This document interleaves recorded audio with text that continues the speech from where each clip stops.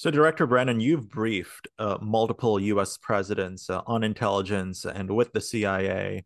So, I do want to move this conversation into a conversation on the presidents and how they handle intelligence. I mean, we've had a whirlwind of controversy surrounding President Trump's continued holding of classified documents. And of course, to a lesser extent, there's been news about President Biden's and Vice President Pence's recent turning over of classified documents in their homes and offices.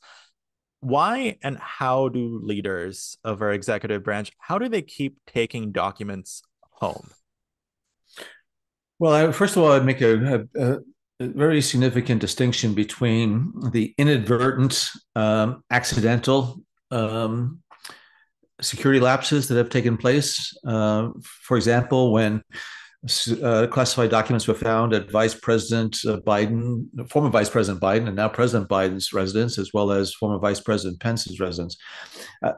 These are individuals, whether it be presidents or vice presidents, they have 24-hour responsibilities.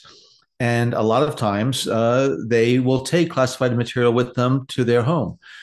Because they have the arrangements at home, the protection, the secure facilities, the storage that allows them to do that. And I think at the end of their tenure, sometimes with all of the different materials and documents that they have, unfortunately, I think some of those classified materials got mixed in with some other things. But I'm glad to see that President Biden and Vice President Pence, as soon as they found some of these classified documents at the residence, they immediately took steps to return them, but also to ensure that there was going to be the appropriate investigation that was done. It's much different than what we see with Donald Trump and the Mar-a-Lago documents that were found and that he was trying to keep, believing he had the right to keep those documents when he didn't. They were highly sensitive, highly classified documents. So there are arrangements for senior officials to be able to bring classified materials back to their residence. When I was director of CIA, I was able to bring classified documents back with me. I had, safe storage facilities. I had people at my residence 24/7. They were kept very, very secure. And when I finished being director, all of those documents, materials were provided back, sent back to the government.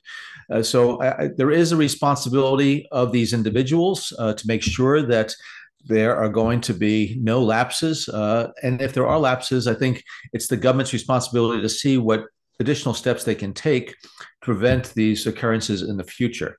And so I am hopeful that there's been some learning experiences on the part of what should take place when a president or vice president leaves office, and the need for a very, very thorough inspection of all of the materials, the boxes and documents that they might want to take to their homes after they leave office. Because clearly the situation at those times that when Vice President Biden and Vice President Pence left office, it was not as thorough as it needed to be.